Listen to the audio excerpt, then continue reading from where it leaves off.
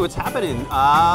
Rumor on the street, 2 new burgers, 2 new drinks, 1 burger has an egg. Yes, it's called our Sunred Burger. It comes with a grass-fed patty, which is a cage-free egg, and it has no hormones. Interesting. All right, well, I will take those 2 and the 2 new drinks as soon as possible. I'm starving. You got it.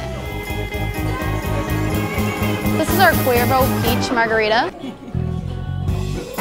How's it? That's good. It tastes like peach cobbler or peach pie. A lot of sugar.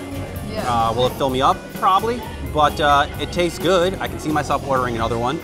Cheers. Cheers. 5 o'clock somewhere. What? Oh, these are looking so good. Stop it. This is not Chili's. No, what the hell is this? Come on. Oh my God. First impression. First impression, this is a big burger. I'm not used to burgers being this big. Does it look good? It looks delicious. I'm loving the bacon. That's a lot of bacon. That is a lot of pig. For me, like, I'm not necessarily used to eating an egg on a burger. This needs to be on a bigger plate. This is the biggest burger that I've ever seen in my life. Apparently, since it's grass-fed, the patty is bigger.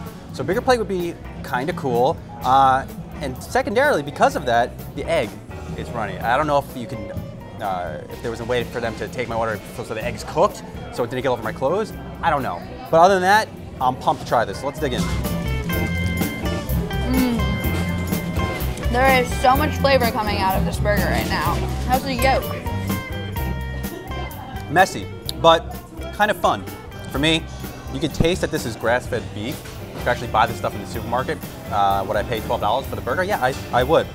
Now, if Chili's can, I think, develop a whole menu platform of craft burgers and get the message out there, listen, at the end of the day, it's not going to be a Shake Shack. It doesn't have to be. They're not going to be McDonald's. This is certainly not even comparable to anything McDonald's has on the menu. This is far superior. But if they get the word out, this is something I think I would actually come to Chili's for. Obviously, not every day. I'm not going to come here for lunch because, we work in the city, so there's not necessarily a Chili's there. But if you're in suburbia and you have a lunch break, absolutely, I think we'd come here for that.